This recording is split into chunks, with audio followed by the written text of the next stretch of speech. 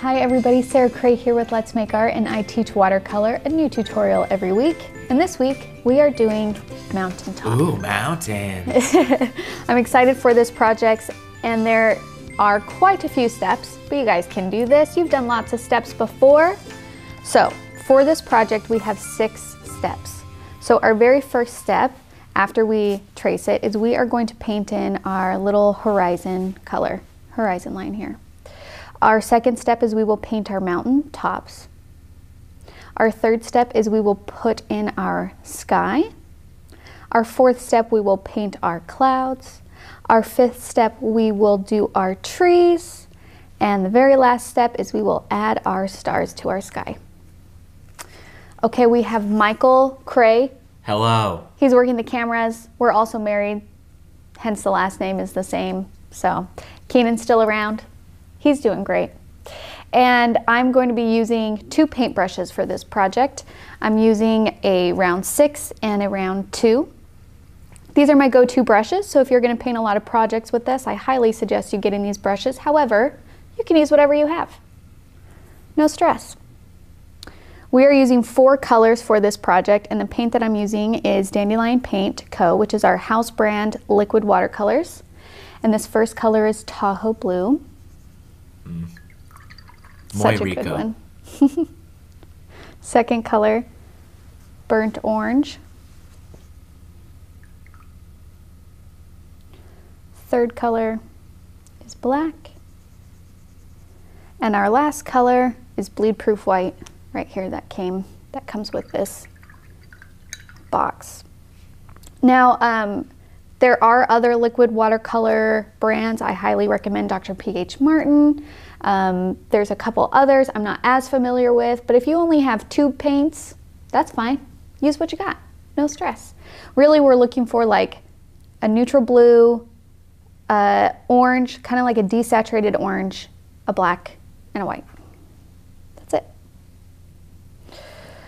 All right, we are going to trace our outline, and then we will do our oath. Then we'll get to painting. So I tape my outline down onto my watercolor paper, and you want to make sure your watercolor paper, you're painting on the more textured side. And then I'm going to take my graphite paper and put dark shiny side down.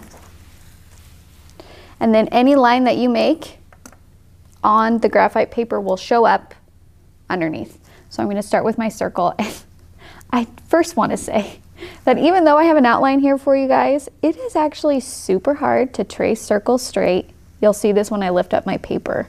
It's going to be a little bit wobbly and crooked, but that's okay. If you would rather, like, if you have a dish plate or a bowl or something that's similar in size to this, and then you can just like extend or make it smaller if you need to, the insides of it, that might be easier. Or you can just follow this outline like I'm doing. Or a compass. Oh yeah, a compass would work great. I forgot that that was a thing. Okay. Okay, there's my circle. And now I'm gonna start tracing my mountains. Now you'll see that for the clouds, I did a lot of dashed lines because with my dashed lines that I have here, it's a reminder that there is a darker value in there, or like a transition of values, and not necessarily a hard edge. So you're free to trace those or not. If you would rather not, and then just keep your outline handy for reference as we're painting, so you know where to put in those transitional values, you can, or you can trace them on. It's up to you. I'm sorry I'm not chatty today. It's cold in the studio and I'm freezing today. It is cold. Do we know the degrees today? The outside? Yeah. Oh, let me check for you. Okay. It is real temperature is 5. Feels like -13. Doesn't Hamilton sound great to you guys? Tropical paradise. And just so we're in the back of the store. I know that we have shared some behind the scenes. If you follow us on like Instagram, sometimes we'll share some behind the scenes of what the studio is set up like. And unfortunately, the heater doesn't always make it back here. So it's like a concrete room, so it's just like, I feel like it's freezing me actively from every direction. Yeah. We actually used to have a little space heater that we would keep for days like this because sometimes my hands get so cold that it makes it hard to paint.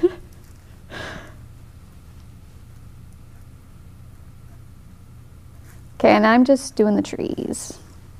And for the clouds, I'm gonna follow. And what I want you to remember with outlines is this is not, I don't want you to view this as a coloring page. This is a suggestion of where things can go. But please use this as a guide, not as the rule. Is this a mythical place, or do you think this is based on somewhere? Do you know? I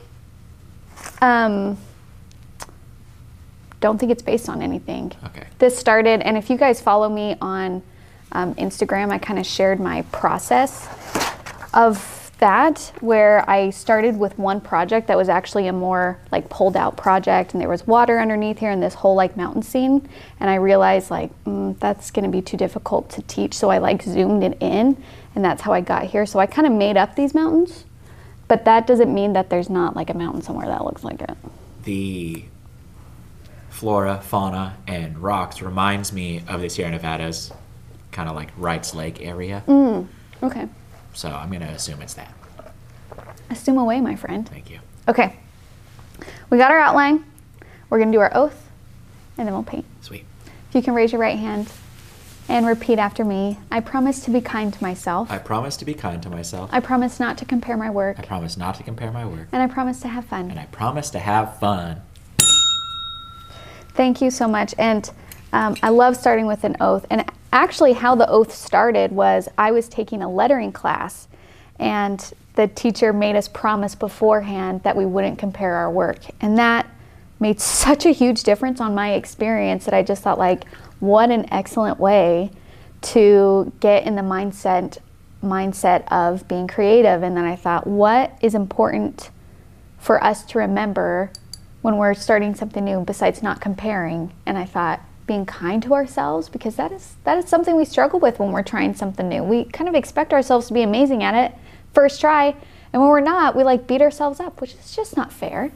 And then to have fun, because I really believe that when you're having fun and that passion is coming out, then it's all about learning, and it's all about the journey and the experience and the joy. And that's what I hope you guys get from this. I think all the time, imagine all of the like great painters who just gave up too early. Yeah. You know, the potential's in there somewhere, but they were like, oh, I'm not good at this. Yeah. I mean, everybody picks up a paintbrush for the first time one day, no matter where they end up. Everybody's a beginner at some point. Okay, let's get started. So I'm going to start by just painting in my horizon line. So I'm going to take my burnt orange, pull it to the middle of my palette, grab a little bit of water to lighten the value. And I actually really love this color because it really reminds me of when the like sun is rising, that kind of gold pink color a little bit, even though this is like an orange. I don't know, you'll see it. It's a pretty color. Okay, so I'm just gonna take this lightened value orange, use my round 6, and go along the mountains here. And then I'm gonna take water and blend up. I want the most color to be where it's hitting the mountains, and then it kind of fades into nothing towards our clouds, okay? I know you've said multiple times that brown is just dark orange, which is awesome. I actually fell down a YouTube rabbit hole of this guy explaining about how with like the color wheel on Photoshop, he went through and showed that like to get browns, you do go to orange and then just go towards black. And he said it's funny that we've like named dark orange brown, because when you go around the rest of the circle, it's just dark green and dark blue, like, yes. And then you get to dark orange and you're like, oh, brown. Yeah, yeah. You just named it something else. And it's funny, because we name it something else, we disassociate it from each other. Yeah. And it wasn't until I was like color mixing a lot and painting a lot when I realized, I'm like, oh my gosh. I'm like, brown is just dark orange. Yeah. Like, and I had this like moment of being like, whoa. I'm like, why do we make it harder on ourselves? Like that one is kind of funny, but. He goes in depth about the difference between additive color and subtractive color, so like color that you make with light and color that's like from a tree. Do you know what I'm saying? Mm-hmm. It was very interesting. That sounds amazing. YouTube is the best. Also the worst. You learn so much stuff if you want to. So much information's out there. Okay, now one thing that I want to point out with this horizon, you can see that my darkest value or most color is right along like the edge, and then it lightens up. Now I do want to point out, and whenever you're doing mountain ranges or anything against the sky, for the most part, you have to remember in your head that these two elements are independent of each other. And what I mean by that is sometimes if we were to do like a full color transition, we're not really in this one, but if I were to do like yellow, red, blue, or whatever, my brain would tell me to follow the silhouette of this mountain exactly and then do the color transitions from there. So if I'm starting from yellow and then to blue and red, I would do yellow, blue, red across the entire thing. However, that's not true to what we would see in nature because the mountain is just in front of the sky. So the yellow would be down here, and then it would go to blue, and then it would go to red. Does that make sense what I'm saying? Totally. So you can see here that I have a darker value down here, and then up here, it is not as dark because that sky and color is independent from the top of this mountain. Like pretend that you painted it without the mountain there and then slap the mountain on top. Yes, that's what you have to keep in mind, but it's really tricky thinking that way, so I just want to point it out. This one, it's not a huge deal because this is such a light value color, and this is kind of a fantastical scene anyway. Like, I don't know if we would actually really see that all in one thing in nature, so it gives us a little bit of freedom to play. But when you're trying to do realistic scenes like that, keep that in mind, is those elements are independent from each other, and so you have to do your color transitions as such. Okay, now we're going to move on to step 2, which is our mountains. So this is where I'm going to mix my burnt orange with black to get some brown. And I'm going to do a couple different variations. So I'm going to do an even mix to get a brown. I'm going to do another mix to get a super dark brown. So now I have 3 different browns to work from. And I'm actually just ended up mixing those 2 together. And now I have this burnt orange, I have a light brown, I have a medium brown, and I have a dark brown. And this, my friend, is exactly why I love the Butcher Tray palette, because I have all of this room to just pull color and mix. That's why I like it. And they clean up nicely. They actually really do. Okay, so I have this medium brown. And I'm gonna go onto the mountains where I kind of have these like little sections that I outlined here. And I'm gonna put them in. And I'm starting with my dark values first.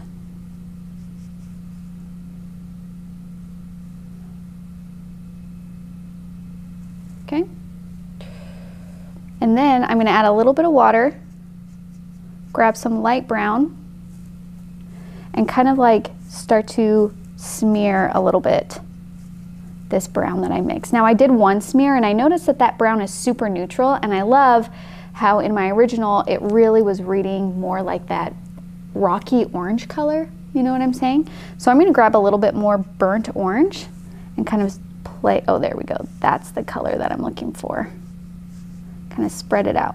And I'm using like the dry brush technique where there's not a lot of water on my brush, so then when it smears I have this rough texture here, like so. Okay. And then I'm going to mix a little bit of my blue with my brown just to get a different kind of tan in there. I want it to read more like a sand color, so I'm mixing some blue in there. I'm going to go along the bottom here and color in my mountains. I've been married to you through this journey because I feel like I've watched your tool bag, your painting tool bag grow so much. Yes. Yes. Just watching you talk about the dry brush technique is so fun for me. Oh yeah, and what's fun about that, and I think that's why I kind of stress about not comparing, and it's a reminder to myself because I am learning and improving every time I paint the same as you guys are. And if you go back to our very first tutorials of what I was teaching and the projects that I'm teaching now, I have improved in my skill just because like I'm painting every single week, at least with you guys, which is amazing. And I love that we're on this journey together and I can share these new tips and tools and techniques with you as I learn them as well. And I think that's the great thing about like trying anything is there's always so much to learn. And I could be doing this for 5 more years or 20 more years or 50 more years, and I will continually be learning because there's so much, you know? And my styles are always changing. Anyways, it's fun.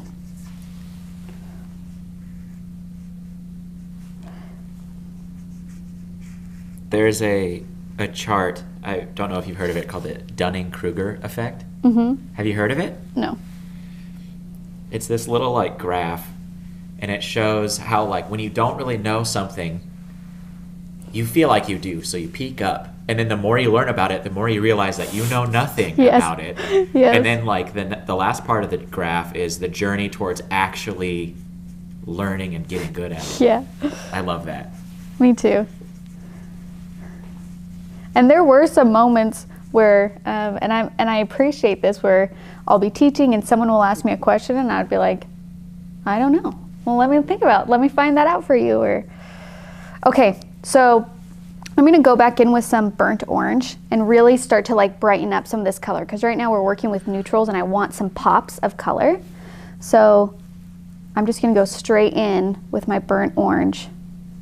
Just kind of following the reference here. What I'm trying to show is that there are like rocks or formations that are sticking out of the mountain, and that is creating textures and shadows. And then the parts that we are leaving white are highlights, like maybe where the sun is directly hitting those moments, or maybe there's a little bit of snow. We're just trying to show that things are popping out. And so to do that, we have to have a highlight and then we have to have a shadow underneath it. And that will create, that would give us the hint of form. But it doesn't have to be, because this is kind of, as we discussed earlier, like not necessarily I wasn't thinking of a specific mountain. So I'm kind of just basing this off in my head. So I'm kind of just like, oh yeah, sure, there's a rock formation that kind of pokes out here and this is a highlight. Is that geologist Sarah? That's geologist Sarah. There's a mountain over here.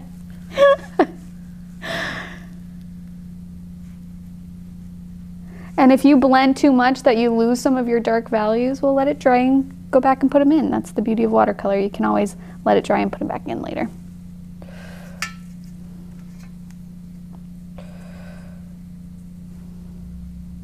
And then this little guy's back here, don't forget him. This is like the edge of a separate one that I'm kind of putting in here. Not super detailed.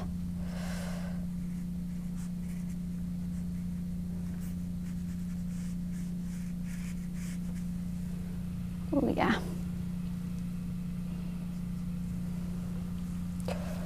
And then you can even go in if you want a little bit more detail. You can go in with your round too. I'm gonna grab a little bit of black and mix like a super dark, super dark, almost black, brown, and kind of just do littler marks in here.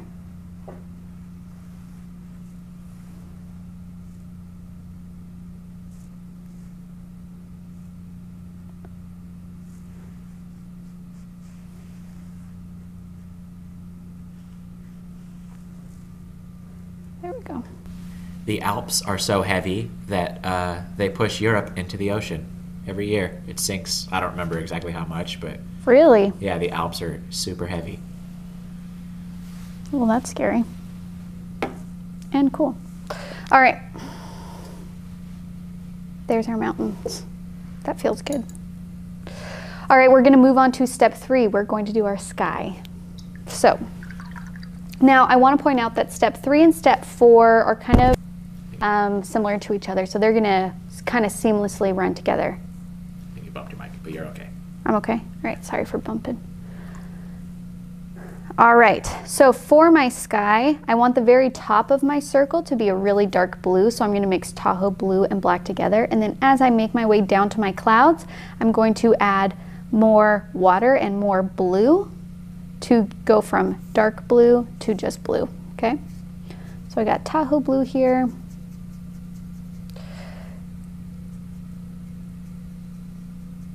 A little bit of black to mix that nice navy color. It's such a gorgeous color. And I'm gonna go along the top here, using my round 6.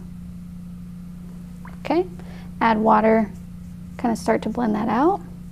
And then now is where I'm gonna start adding more blue.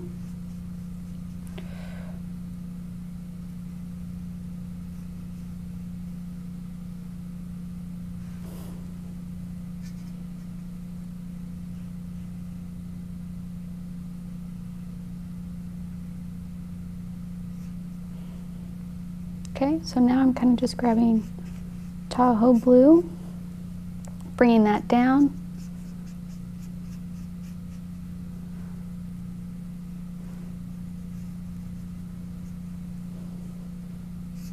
You will get hard lines and blooms in your sky. Embrace that.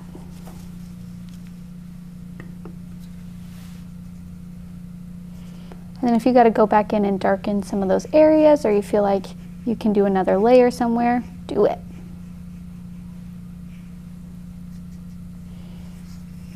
I'll turn my paper here.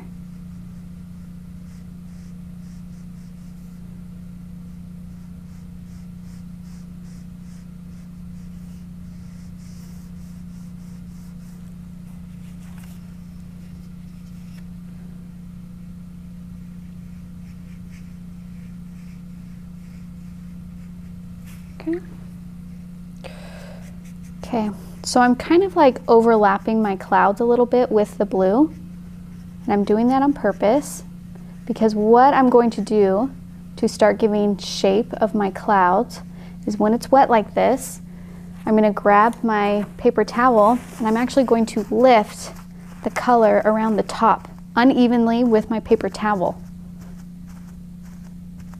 Okay, and that's the start of our clouds right there. Because if you look at clouds, how they communicate form is there are parts that are highlighted and white, and then if you look, there's actually so many like layers in there. In order to communicate such a three-dimensional fluffy form, there has to be different values. It's not just white. And so this is the start of us showing that there are different values at play. Okay?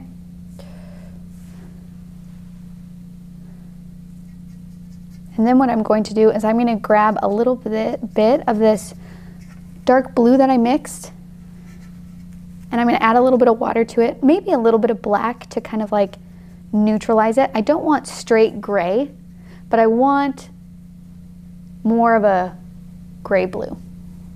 Okay? And I add water to that for the light value, and now I'm going to start putting in my cloud form a little bit. So here's, you can see where it's kind of starting here. And I'm just going to follow the outline, and let me have the outline next so you guys can look at that also. Can they see that, Michael? Kind of. If you wanted to see the whole thing, you'd have to cover up your painting a bit. Okay, here, I'll just show you. See this chunk that I'm putting in here? Perfect. And this chunk that I'm putting in here? That's what I'm gonna put in. And I'm just gonna kind of look at the reference. Okay, so now you can see my cloud starting to take form. I'm kind of painting around it to create the form.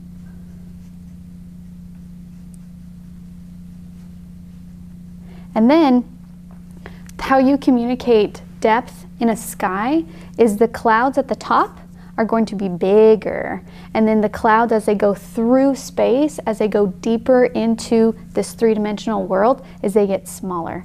So these ones here, they're at the top, they're closest to us, and then if we want to communicate that the sky keeps going, then our clouds are actually going to get smaller, and that's why we have little detailed clouds here to show that it's going in. Okay, there's more, there's layers. Does that make sense? Yep. In Painterland, when you're composing a new painting, do you like think of things like the rule of thirds? Yep. That's all about composition. Okay. I just didn't know if that was like native to photography, or if like... So that is a principle within photography, but it's true for also art. And if you guys aren't familiar with rule of thirds, what it is if you have your composition, you are going to create a grid where you're going to put in 3 sections this way, 1, 2, 3, and then 3 sections this way, 1, or is it 2 sections? It's 2 lines to divide it into 3 sections. Thank you. So it's 2 lines, and then the points of interest that you want to hit is you want them to line up where those lines intersect across horizontally and vertically. That's where you, like, visually want to have maybe more the interesting parts hit. Did I explain that well? Yeah, I think so. Okay. And I think if you can't hit those points, the second best thing is to have them like on the line. Yeah. I was looking at your skyline and your horizon line, and like those are on thirds points. So that's what it made me think of. And that's why, and I talk about this a lot when we do like loose floral paintings, because that's a great lesson in composition. But I never, most of the time, I very rarely start with something in the right middle of my paper, no matter what it is that I'm painting, landscape, people, whatever. To have the main thing go right in the center is going to be super difficult to make it feel even.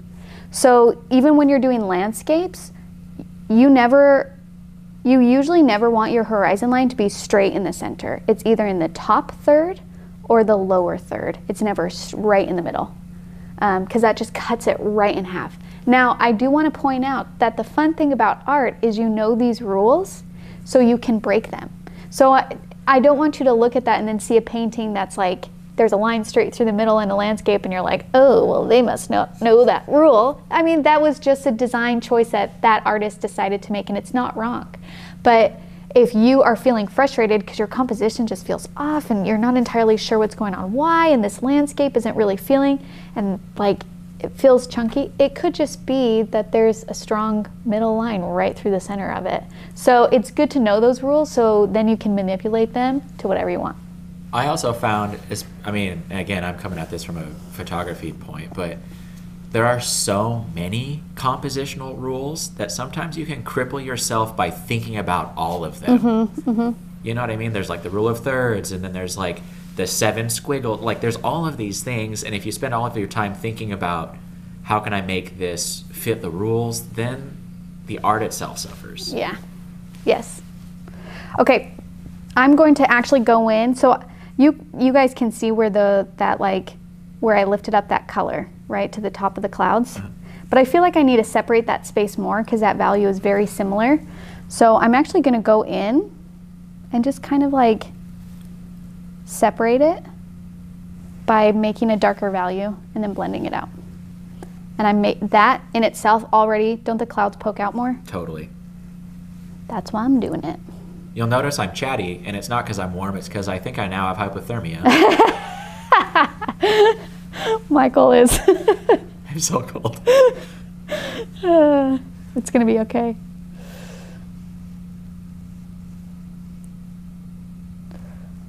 Okay, and that I feel like just really made my clouds pop out. Isn't that fun? You might not need that for yours. Yours could have been a different enough value that it wasn't necessary. Your painting will inform you of what you should do. So if you see me doing something, but you look at yours and you're like, oh, I don't know if I actually really need that. Well, then don't do it.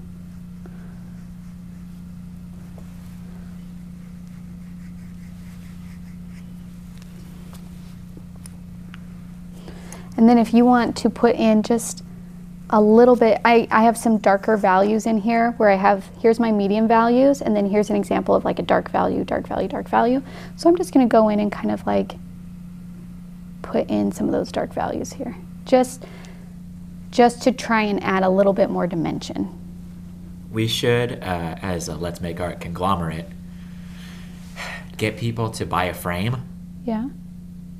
And then every month we'll all decide together which one of the projects that we'll hang up for the month. And then that way, if you're out and about going to a friend's house and you see like, oh, they're a llama too. That would be cool. Yeah. It's like a secret code. A secret club, like a secret club. That would be so cool. Oh, I love that idea. Okay. Ooh, I feel good about that. All right, I'm gonna let that dry. And again, I want to point out, I am going to get blooms and hard lines in my sky. That is okay. This is still going to communicate as sky. I'm going to really embrace those watercolor textures, and it's not going to be a big deal. I'm going to move on to step 5 here. We're going to do our trees. So I'm going to switch to my round 2. I'm going to grab black, and then I'm going to add some water to it to make it a lighter value, because even within these trees, I want to communicate layers of trees. So I have some trees in the background here that are super light in value, like a gray, and then the ones in the foreground here are pure black. So I'm going to do the gray ones first. So the trees that are kind of poking out more, I want you to do those in gray. Now I pretty much just outlined the trunk here. I didn't like take time to like do the outline of all of the different foliage like shape around the tree. So that you guys are going to freehand. And I have done, we've done tree silhouettes on quite a few tutorials, but so hopefully this isn't a brand new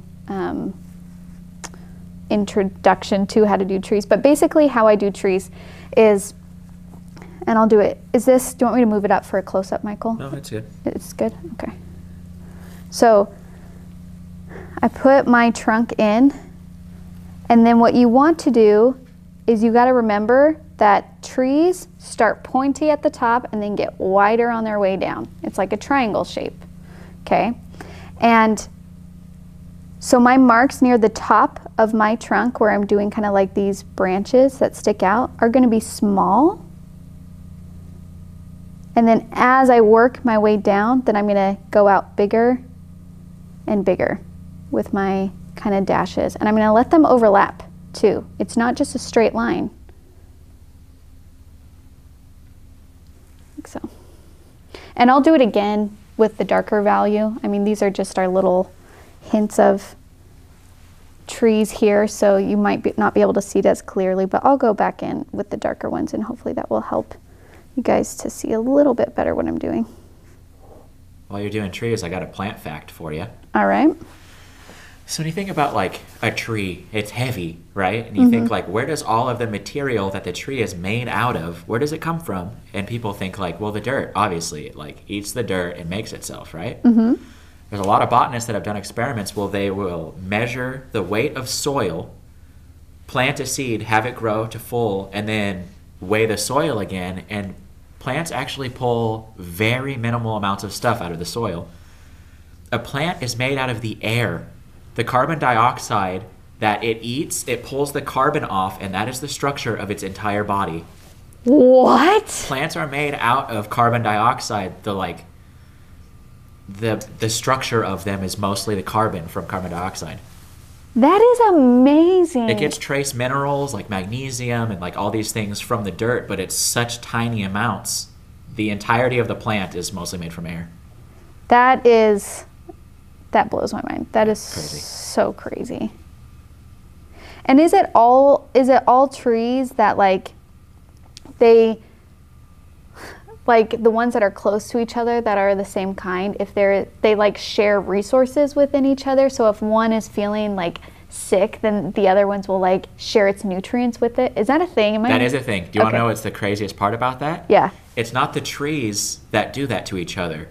It's a third party. It's a fungus that lives underground, and it makes these mycelium networks, and it knows it can allocate resources from tree to tree because it benefits from a healthy forest. It's like a forest manager. What? Babe. Wow. And then trees, You they just said like babe. have picked up on this, and they can signal. What did I say? Sorry. You called me babe. Oh, sorry. It's okay. I'm excited. These trees kind of know that this exists now, and so they can send a chemical signal to this fungus saying like, there's a stressor coming my way. The trees around me are dying. I'm going to die next. Please take my nutrients and allocate them to the rest of the trees. Wow. Yeah. It's nuts. That is so amazing. I love that you got so excited there. You can tell how our This is how we talk at home, because like I come home, Michael's like, yesterday was actually about dishwashers, and so I came home and Michael's like, I learned how dishwashers work. Y'all are using your dishwashers wrong. So anyways, I'm glad that you guys are able to experience Michael like I am, with just his like passion for knowledge and learning. It's so confusing. I have a headphone in my ear, everybody, and I hear this sound on like an 8-second delay. So I get confused sometimes. So when you like looked embarrassed, I was afraid that I cussed. I was going. You just really care about trees and this fungus. Different trees attract different fungus. We did a study on oaks in Sacramento in college where we went. And there was like 3 main varieties of fungus that did this. It's so interesting. We know so little about it too. Yeah. And it gets crazy when you think about the logistics, because these fungus have developed like essentially perfect little keys to go into the perfect lock holes so that they can like go in and get the nutrient. It's all so crazy. So efficient, right? Is it efficient? I feel like it is. Like, that's amazing. Yeah, I don't know. Yeah, efficient. Maybe efficient's the wrong word. What word am I thinking of? Hecka cool. That's it. Okay, so when you're doing these trees, I now moved on to I did the ones in gray in the back, and now I'm gonna do the ones in black in the front. And you guys are the keeper of your paintings, and so if you're noticing that maybe some sections are looking bare, or there should be a tree there that's not in the outline, you go ahead and you add that tree, my friend. Just remember, you want it narrow on the top, and then as you work your way down, it gets wider. And I'm doing dots and I'm doing dashes. Usually the marks on the top are going to be smaller and thinner because I'm trying to communicate newer branches or needles or things like that, so they are just going to be smaller because they're new. And then on their way down they get bigger. It's the same with like thinking of like the trunk of a tree. You can tell how old a tree is by how big it is, right? So it's that same kind of thought, the shape of them. If this is in fact a picture of the Sierra Nevadas, the oldest organisms on Earth live there. Oh, really? Yeah, they're called bristlecone pines. How old are they? Like 4K plus. Whoa. I don't know, but they're really old. Don't you remember listening to that story about the guy who accidentally cut one down? Yes. You guys should listen to a podcast called Radiolab. The episode is called Oops. Yeah. Okay. So I'm feeling pretty good about my trees. I'm just gonna like step back and be like, where do I feel like there could be a little bit more? So I'm seeing, I just want one a little bit taller right up here.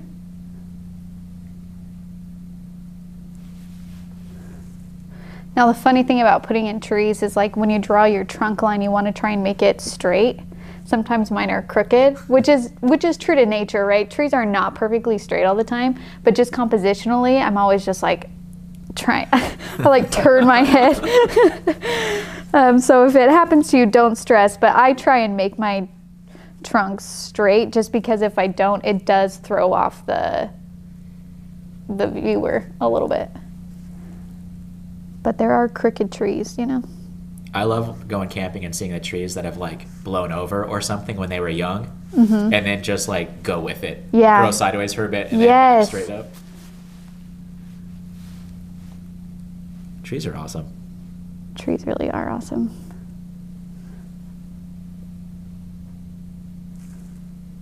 Okay.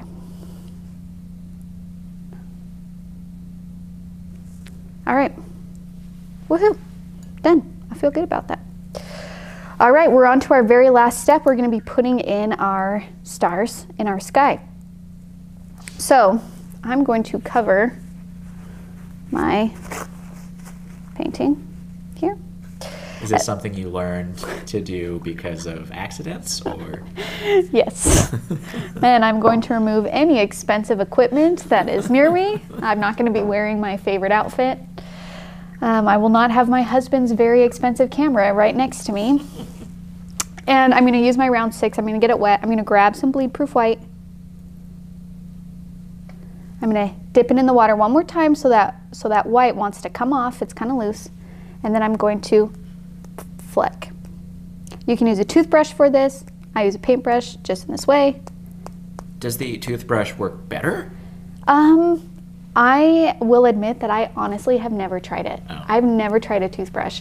But from videos that I have seen of other artists, yeah, toothbrush works great. Just like holds a lot or something? Yeah, so what you do is you get the toothbrush, you dip it in the white, and you take your thumb and go across all the bristles, and so it flicks off, but you get so many different variations in sizes and a lot that it's pretty cool. Where this one, it's kind of more like here and there, and you really have to work this way to get. Every time you do that, I want to go bleh, bleh, bleh, bleh. Bleh, bleh, bleh, bleh, bleh.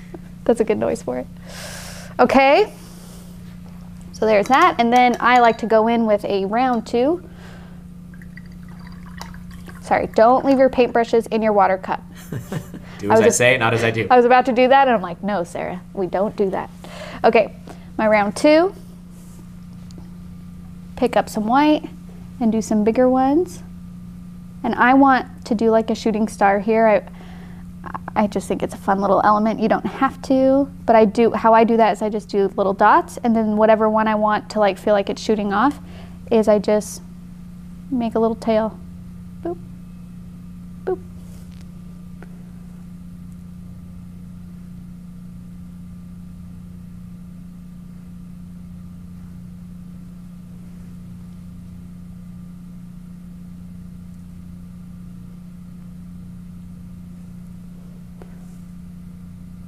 Excuse my silence again. I'm Googling frostbite.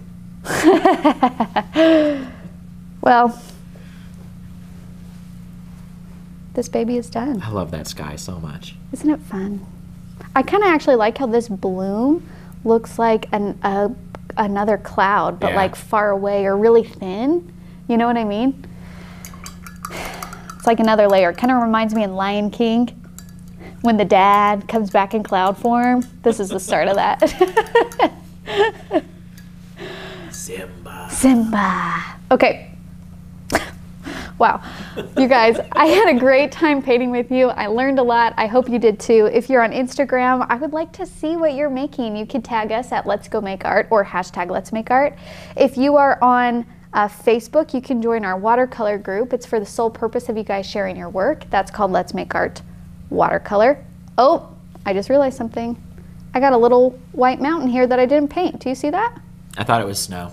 It could be snow, but it's sticking out too white for me and it's bothering me. So, boop, problem solved. Sorry, I didn't want to leave you guys hanging there if you were like, what about this one mountain? So sorry about that. That watercolor group is called Let's Make Art Watercolor, and if you need any of these supplies, you can find them at letsmakeart.com. Michael, thank you for being here. You're welcome. I'll see you guys next week. Bye. Bye.